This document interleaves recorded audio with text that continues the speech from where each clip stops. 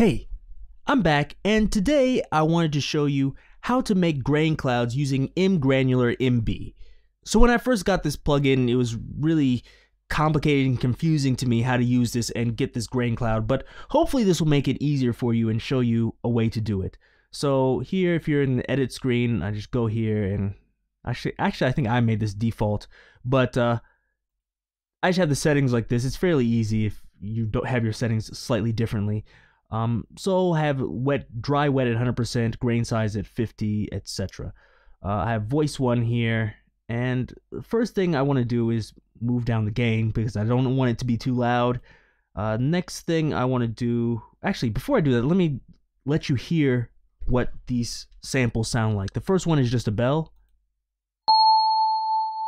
The next one is kind of like a bass drum. So let's try to take these and change them into Grainclouds. So first one here, like I said, most important thing is the copies. Let's move this up to about 10. So turn down the gain. If I play this now, it's not going to sound like anything. So let's hear it. Actually, activate it first. There we go. Now let's hear it. As I said, you can't hear anything. And the reason that is because the max copy delay isn't on. This tells you in what space should you divide up these copies. So if I move this to 1000 milliseconds, which is 1 second, it's going to divide these 10 copies over that 1000 milliseconds. So let's hear that. Probably turn that up a little bit.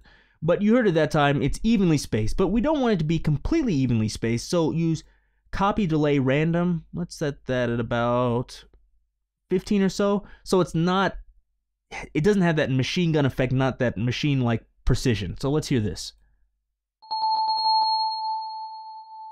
So a little bit more random. I can move that down a little bit though. There we go. Now, next thing is pan random, because I don't want them just in the center. I want them going to the left and right kind of randomly. You can also pan them all to the left or all to the right, or move this down a little bit if you want, but let's hear this. Okay, I'm hearing some sizzling and some clicking, and I think the reason that is because the crossfade is at 0%. If I move this to 100%, it should go away. So this is closer to what I want, but the problem now is I don't really want that attack in there. I want it to be like a pad almost. So what can we do for that? So you see up here where the multi-band area is, right click there, click insert. So now we have 2 bands. This second band, band 2, I'm not even going to use this. So go back to band 1, that's where we had everything. Right click it again. And as I said before, use the insert. Don't use the default band because that's going to erase everything you did in band 1. But anyways, now back in here, go to Tonal Transient. Now let's move this down a little bit. You probably have to adjust this by ear, but I'll let you hear what it does.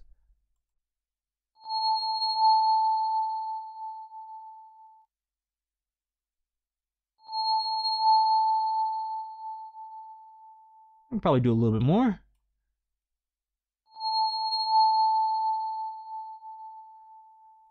So now, as you heard there, what that's doing is it's getting rid of the attack, which is what we want.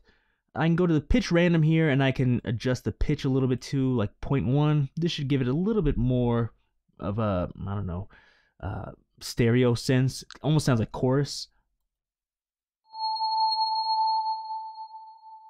I like that. If you go higher, it's going to sound like a mess, but that's cool sometimes. So I'll let you hear this.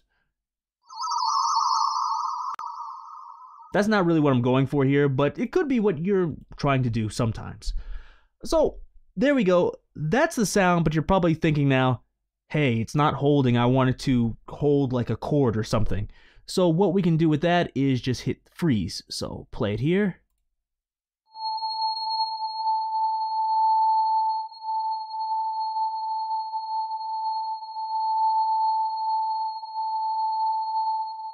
And as long as we hit freeze, it's going to play forever.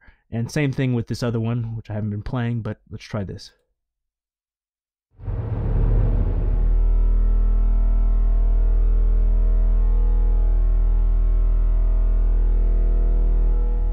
It sounds like a motor or something. Another thing that's important is the grain size. So I waited till now to explain that, but that's actually really important. Let's go to number 2 here. Move this over. Actually, I should solo this. Okay, so grain 2 here, we have just one copy, and I'll try to freeze it so you can hear this, and let's see what happens if the grain size is really small and I freeze it.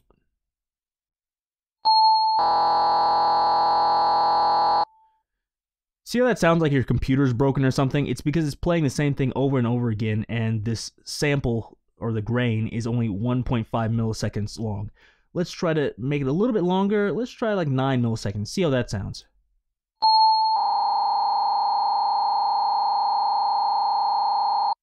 That sounds a little bit better. And let's try making it like really long, like what I would typically use. Let's try, I don't know, 300 milliseconds.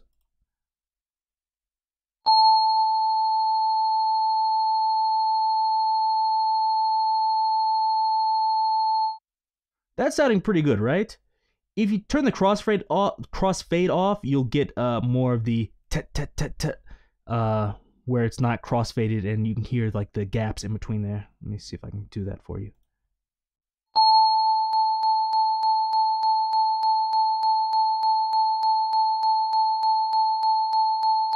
Okay.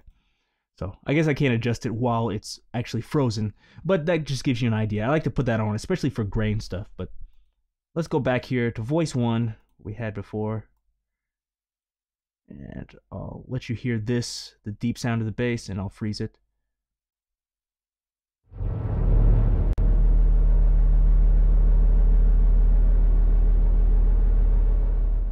And so everything's good, but I imagine you're thinking, okay, but I kind of want to play it with an instrument. So let's say I want to use my keyboard, and when I push a note on my keyboard, it's going to sustain the sound and freeze. I can actually do that. If I go here, clear and learn, hit freeze, that, record, turn it off. So I have this here. It's whenever I move this to 100%, it's going to turn on and off like that. But now, actually, let me label this freeze. I'll go into attach MIDI controller, turn this off because I don't need a controller, but I do need notes. Now turn this mode to on off. It's on and off. Make sure it's checked here so I don't make a mistake. Click learn. Actually, and I could set whatever note I want. I'll use C here, C3. Click OK. And now if you look at freeze, it turns on whenever I'm pushing the note C.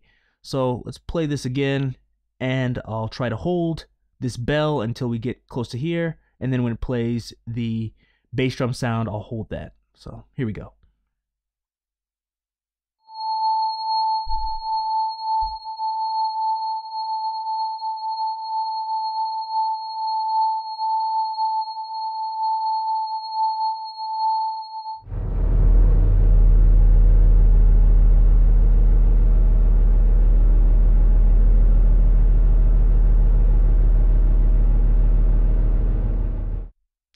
So, there you go. I think that qualifies as Grainclouds, and I can even do more things with that.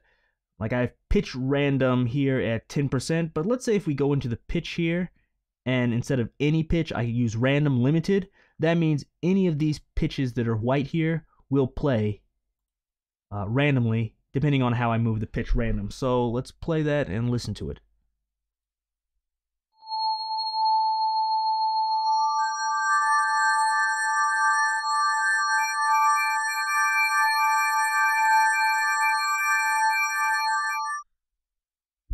Okay, so I think that's anything I would want from a Graincloud.